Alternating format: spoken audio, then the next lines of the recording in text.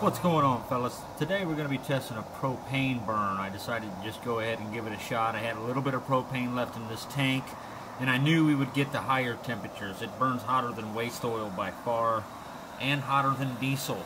I have some thermocouple footage to prove it. So we're definitely getting an increase in temperature. You can see there we almost hit 300 degrees. Looks like we're in about the 250 to 260 degree range on the preheat. And if you remember from the subsequent test, we were only in the 225 degree range. So we've seen 280, all kinds of different temperatures in there. Maybe some of that was coming off the burner. That's why I hit it at an angle a little bit. But for the most part, definitely getting a huge increase in temperature. We're melting glass in 6 minutes.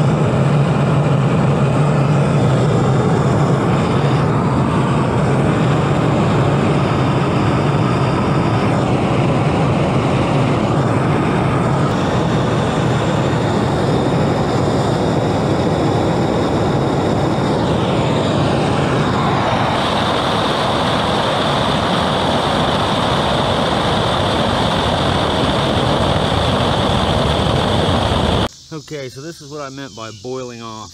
There's still liquid in here, but it just gets so cold that the tank pressure drops off below the feed rate we need. Okay, I know this sounds dumb, but I am going to try and run one of these burners with the tank upside down.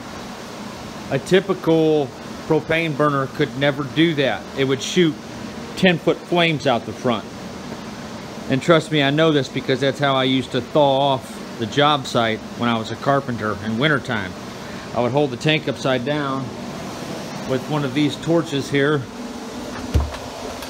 and it will shoot a 20-foot flame out the front because it's spraying liquid propane.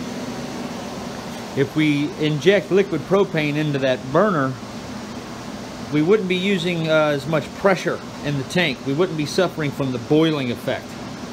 We'd be able to transfer a lot more energy in the form of a liquid, which would probably vaporize in the line, and definitely as soon as it got to the hot nozzle. So basically what we would be doing is shooting liquid propane basically all the way up to this point where it would start to boil off inside the line, rather than boiling it inside the tank itself. This burner can handle that. The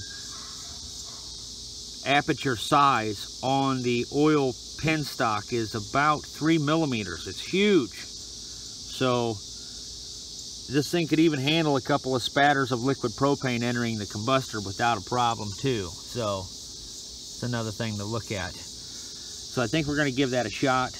I just wanted to do this test to be thorough, to show not only the enhanced temperatures, but the cons being the tank issues you have, the pressure drops and all that stuff.